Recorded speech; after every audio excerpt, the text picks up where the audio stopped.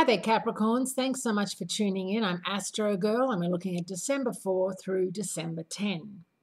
Mercury, Mars, and Venus are the brightest stars in this week's celestial forecast. There might be a wrench in your holiday plans on Wednesday, December 6, with the second Mercury-Saturn conjunction in the last 2 weeks. Mercury is retrograde in your 12th house of past karma and privacy, please. So you may find that you really are just wanting to be left alone. Well, that's not going to happen. It's the holiday season and people are looking for you. But if you can carve out some time on your own, that would be a good thing. Things look up towards the end of the week when Mercury makes a fiery trine to Uranus on Sunday, December 10. Even though both planets are retrograde, this type of double reverse trine has a history of being a strong indicator of great or unusual talents.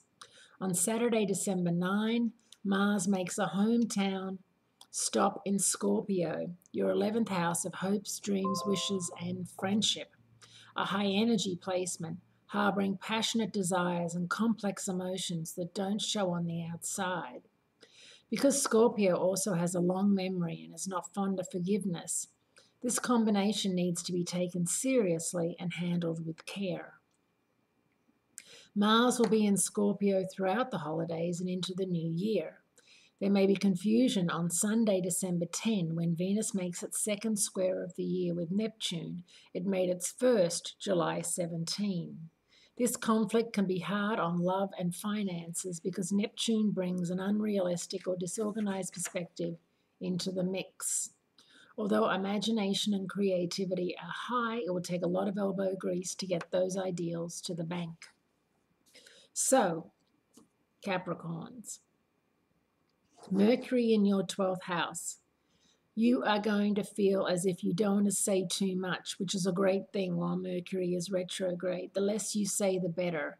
And if you feel like you need to hide out, need time alone, even though it's the holiday time, you can stick that privacy please sign out the front of your house or out the front of your office or wherever you may be, and just let people know that you may not be in the mood to to gossip or to talk or to go Christmas shopping or to write out Christmas cards or wherever else people are asking you to do.